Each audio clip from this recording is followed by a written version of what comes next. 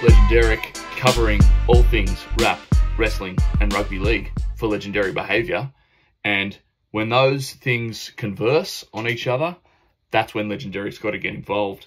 Today, it's Rugby League and Rap, in that Joseph Manu of the Sydney Roosters and the Pacific champion New Zealand Kiwis may have just dropped himself a banger. Rapping on a track. This is him in the studio with his boys, but I'm gonna play some of this for you. There's obviously, I don't recognise everyone in it, but there's definitely Siua Wong, and there's Joseph Suaalii as well from the Roosters. I'm very excited to see this. Are they all on the track? I don't know. Can Siua Wong, is there anything Siua Wong can't do?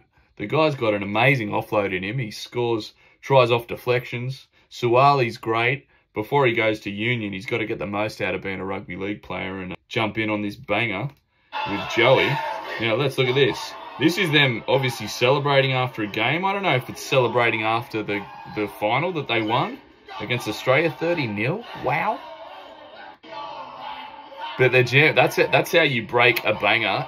You don't have to actually break it in the clubs. You break it in the dressing room of your footy team. That's how you do it. This is a recording of it. So they were obviously in the studio. Let's listen.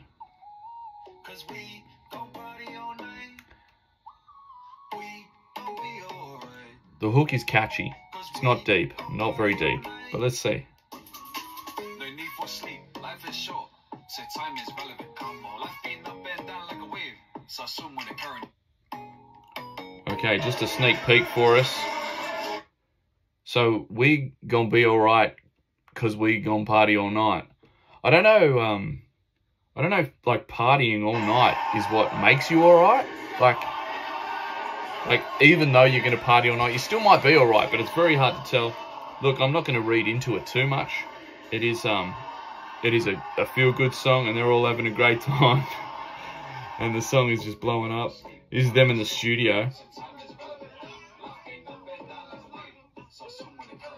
And I think, as well as this, look, I am a rapper, obviously. I'm not expecting a level of lyrical dominance that I'd expect from a rapper or an artist of some sort.